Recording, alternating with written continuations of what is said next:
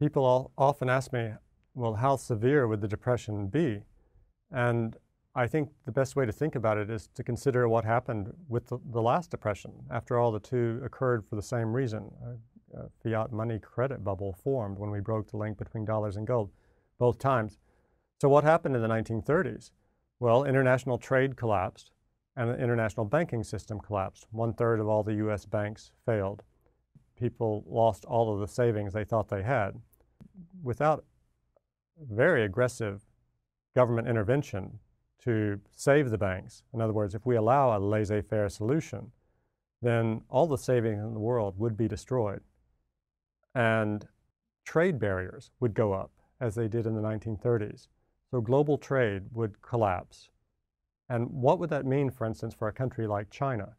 China's economy is entirely dependent on exporting to the United States. If the United States stops taking China's imports into the United States, China's economy would not have a recession, it would implode. There would be starvation in the cities and in the countryside. And regardless of what the Chinese government wanted, the starving Chinese would float down the Mekong River and invade Southeast Asia and eat all the rice in Thailand. And how would the government respond to that?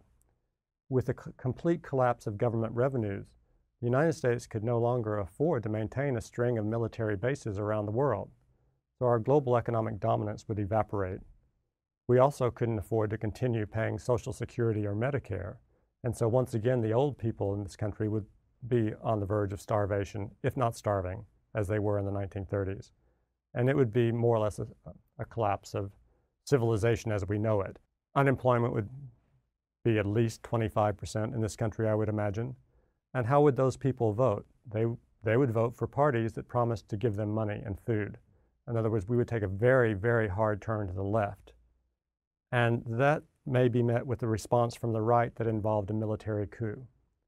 So it's not at all certain that democracy could survive this sort of new depression. And that's why our government is so keen to make sure that that doesn't happen. That's why they're going to continue supporting the economy with very large budget deficits when necessary, and finance those deficits with quantitative easing when necessary.